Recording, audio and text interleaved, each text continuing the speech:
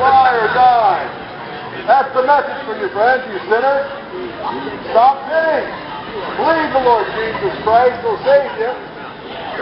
If you'll confess and forsake your sin as He commands you to. Jesus Christ is the King. No, you don't. You're just lying again. You're lying to yourself. You're lying to God.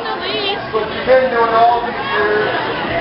Faking it, going to church, pretending to have some kind of relationship with God, and living in wickedness. But God knows your unholy thoughts.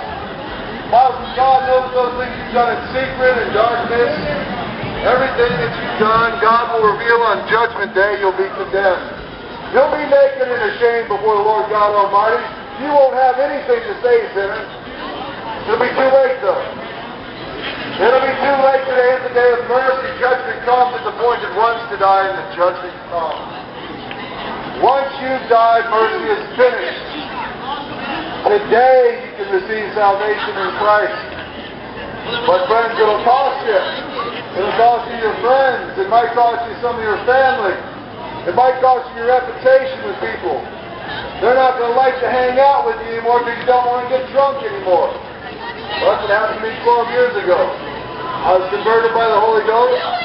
I became a Christian. I've stopped drinking. Why? Because God says no drunkards get into heaven. That's why. No homosexuals, no liars, no thieves, no fornicators. Masturbators? Sorry, you don't go either. Homosexuals don't go to heaven. Sorry. It's not happening. Oh no, Christians are to judge, friends. John 7:24, judge with a righteous judgment. 1 Corinthians chapter 6, do you not know the saints will judge the world?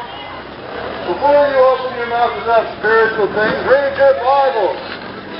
Homosexuality is condemned. It's wrong. It's wrong. It's filthy. It's wicked. It's just wicked. It's abnormal.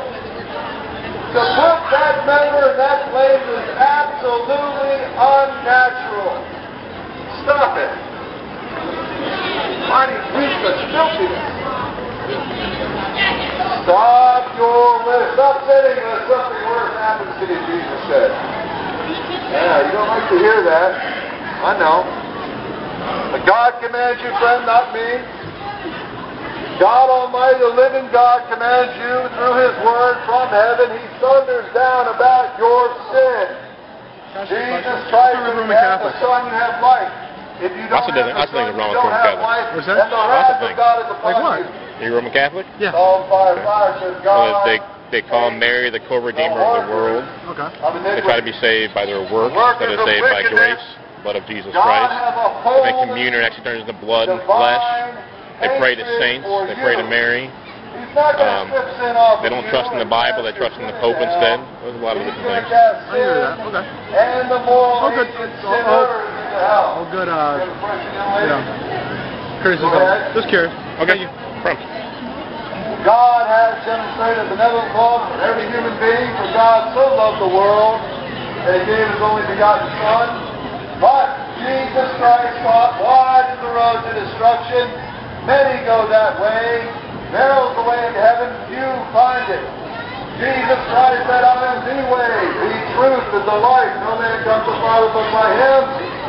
Unless you come through Christ, the narrow way into heaven, you're condemned on Judgment Day. This is your warning, friend, because I love you. Because I care enough about you to tell you something you don't want to hear. You don't want to hear that you have to give up your sins and become a Christian. You don't want to hear that you have to turn from your sins and live holy before a righteous and holy God. And my dad don't let me go with her because that's not how we were raised, but that's how she is. Is it bad to be servants stay outside? Well, I don't tell me why that's wrong. Why? Lots of reasons why it's wrong. They believe that Jesus was Michael the Archangel in the flesh. They don't believe Jesus is deity. They don't believe He's eternal in the past. And they trust in their works to save them. Well, and they have their own translation of the Bible called the New World Translation. There's lots of different things wrong, but the main thing is that they have the wrong Jesus. They don't have the Jesus of the Bible, so therefore they can't be saved. She's always saying Jehovah instead of God. Or when I say, like when I'm praying, if I just say, I'll be like, thank God. I'll be like, if it wasn't for Jesus, to like pay Jehovah, so it really doesn't matter. No, there's lots of names for God in the Old Testament. There's Jehovah Jireh, which is my provider. Elohim. There's Yahweh, and that's really the main word, is Yahweh. Or Yeshua for Jesus. Yeah, but the only person that can save you is Jesus Christ, the Jesus of the Bible. He shed blood on the cross, but they don't believe that. Well, do you believe that a person is in love with Jesus? I don't know. Earlier, I tried to go talk to him, but he just always had a microphone. But he said something about gay people. Well, my sister, she goes to church and everything, and she goes to the girl. I don't know if she's confused or whatever, but I was kind of offended. Because even though I know my sister prays, she talks to God, and I know it's wrong, but she also feels like God understands her as a person. And I feel like God said that's not good. I feel like he's making people, I see gay people all around. I feel like he's offended them. Also, if God didn't want that to happen, God can control everything. He knows what's going to happen. God knows everything. Okay, well, a few things. You asked about 3 or 4 different questions there. First of all, you have free will. God gives you the ability to choose right or wrong. Your sister has chosen wrongly. She's not born that way. She's chosen to be that way. In God's eyes, homosexuality, whether it's a lesbian or a male homosexuality, is sin. And the Bible says if you want to come to Christ, if you want to be saved and forgiven, you must repent of your sin. You must stop your sinning and follow Jesus. Otherwise, there's no forgiveness or grace for you. And so for you to be saved, you must stop your sinning, follow Jesus. So for her to say God knows her, yeah, God does know her. He knows her thoughts, he knows her mind, but that doesn't mean he accepts her as she is. You have to stop her sin, stop her rebellion. Everybody sins. I feel like... I don't sin anymore. I stopped my sinning. And the Bible does say... Everybody sins. Well, I have sinned, but I don't sin anymore. I stopped it. So can she still be forgiven for that? She can, yes. She's still alive. She hasn't died, but she must repent if she's going to be saved. Okay, well, that's my great point. Okay. Thank you for talking. Yep. My father was a drunkard and a womanizer. I followed in the same footsteps as my daddy. My daddy's dead now. My dad's dead now, and he's in hell, and he's lifting up his eyes in torment. Will you please go tell these people? Will you please go warn them of the truth of God's justice? Everybody wants to say, oh, God is God. Everybody's going to heaven. Jesus said, wide is the road to destruction, many go that way. Narrow's the way to heaven, few find it. Why, friends? Jesus Christ is the way, the truth, and the life. Narrow's that path into heaven, friends.